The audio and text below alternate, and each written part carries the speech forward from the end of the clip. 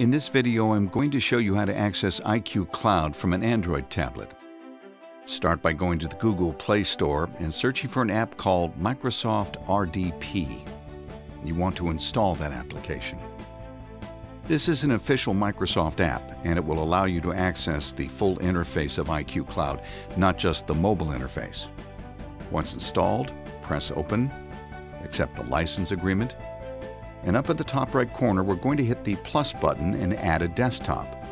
The host name that you want to enter is 50.18.204.3. We want to click Enter Every Time and switch it to Add User Account. We're going to add a user account that is all lowercase. The username is iCUE-UI-server-1/iCUE-Cloud2, and the password is iCUE Cloud. This is case sensitive and all lowercase. Click Save. Click Show Additional Options and add the name iCUE Cloud. And click Save again.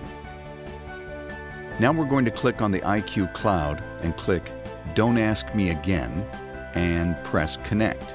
Now we want to enter our iCUE Cloud username. This is specific to you. Once you enter your username, press Tab, enter your password, and then press the green arrow Enter button. Now we are logged into iCUE Cloud using our Android tablet. You have access to your complete system to manage all settings.